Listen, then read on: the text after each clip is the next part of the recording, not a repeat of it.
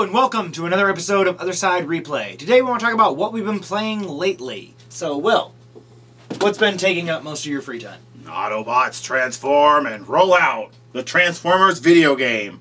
I waited a long time to play this bad boy. Waited for it to kind of go down in price, you know, being cheapskate. Actually, I was stuck playing Star Wars Battlefront. Yeah, you were on a Battlefront, and, you were on a Fallout, you were still, on a Far Cry yeah. kick for quite a while there. Been building. But anyway, so we took time out, played some Transformers, and this freaking, okay, you know by now I'm an 80s baby, alright? So the animation of this game looks exactly like the cartoons. We said it before, I've been waiting to play this game.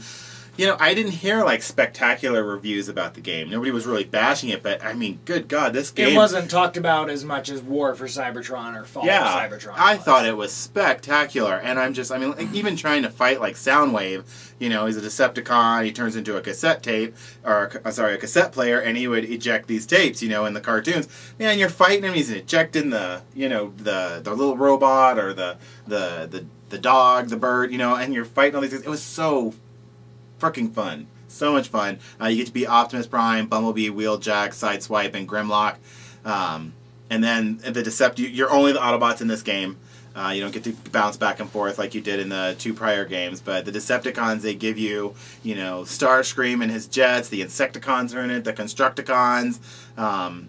So there's just one scene when you're on Cybertron, and I was playing as Optimus Prime, which was really cool. You go rolling into this, like, major, like, throne room type thing, and there's Devastator, you know, the Constructicons, you know, they all form up. The really cool looking Devastator, not that piece of crap from the Michael Bay film. And then the Stunticons show up. They're like the cars and the semi-truck that resembled Optimus Prime, and they form into the giant robot. So you're Optimus, you're fighting these two big guys, and Grimlock, and they're all fighting with you. It was just so epic. It was so much fun. If you play it on an easier level, which I had to because I was getting my ass kicked by Megatron too much, so I had to restart, actually. But you can get through the game in probably 2 days easy. Yeah. It's not a very long game. I would say graphically, it's a, you know, it's a better homage to the 80s cartoon, whereas the previous Transformers games kind of went more of a grittier, right? They had kind of a look. They had kind of a newer take on them. Yeah, exactly. Straight out of the freaking cartoon, and the transformation is so fun, and the combos that you can do. You know, if you're like punching someone, you hit a button, and your car transforms and smacks into them. You said it was pretty short, and it's an action game. Yeah. But story-wise, would you say this is better than the last Michael Bay Transformers movie? Oh, by far. Michael Bay's not made anything that's as good as this. You know, it's pretty simple. You know, Megatron's trying to turn Earth into Cybertron. Oh, so he's got all this machinery and stuff, and then they end up having to go back to Cybertron because he's getting his ass kicked here on Earth by, you know, Optimus Prime. And, you know, you can upgrade your guys, too. That was one thing I was like, man, you could play this game a lot, actually, because you can use the if you use your experience points to build up, like, Optimus Prime, his guns, you can build up, you can change the swords he uses, you can, you know, because you can use your laser guns, and you can use, like, whatever swords or a hammer or whatever. But anyways, you upgrade each person, so you can play this game several times, and I think the more you're playing it, the stronger you get your guy. Then when you're playing it on the harder levels, it's easier. So, and I didn't discover everything. I was just so into this damn story. It's like, let's get it. It was great. It was fun. I loved it. Excellent. I want more Thundercats game, something cool like that next. That would be very cool. Recapturing my childhood. To history. Excellent. So, well, Transformers, 2 thumbs up. Heavy replay. Yes. Definitely playing again. Well, that's now good. You that's good. Now, lately I have been playing Project Spark, and if you will, a moment of silence for Project Spark. August 12th, the servers for Project Spark go offline. Wow, that's soon. Yes. What that means is you won't be able to play other people's games online. You won't be able to upload your own games online. Now, if you don't know what Project Spark is, I won't hold it against you because it wasn't pushed very hard. Project Spark was a game released by Microsoft on both Windows and the Xbox One where you could basically create your own games. You had everything from placing the characters to building the terrain to building their props to inputting coding into the brains of everything. Just to make anything happen, you have to do coding. Now, granted, the interface probably could have been friendlier, but with the amount of stuff that you can pull off in this game, it was very impressive it's able to exist at all. And someone like me who isn't very computer savvy could figure out how to program different things, and that there was a real thriving community for it where you could learn from other people's creations. You know, you could edit their creations. You could go into the brains of one of their characters and see how they programmed something. I thought it was a really great entry-level game programming kit. I know there are other game programming kits out there that you can get and that you spend some time with them. You can get them. Now you're not going to start with the amount of materials that Project Spark gave you, and I don't think it's as easy to learn. Now it's more complicated, so you can produce stuff that looks way better than anything you'd ever get on Project Spark. But I think it was a great entry level if you have young kids, you know, teenagers, whatnot, that want to get into programming games. This was a perfect platform for them to really see what that's like, learn how to do it. It was a great jumping off point. And then the fact that you could get feedback from other creators. You could upload, you know, people could comment on what you've done, you know, and they can re-edit something you've done. And, you know, maybe they do it better and you learn from that. I really enjoyed the sharing of it. Now, people who paid for it, you will still get, you'll get a refund if you downloaded it. You get it in credit. Really? On Microsoft account, and if you purchased it. Yes, because without the online feature, you can still play the game, I imagine. You can play stuff you created. I imagine you can still create. I mean, they haven't been That's what I was wondering. They haven't talked too much about that, but without the online feature, you're creating these games for yourself. Right. So you can still use it for that, I would imagine, but it's basically worthless once you take away the online feature.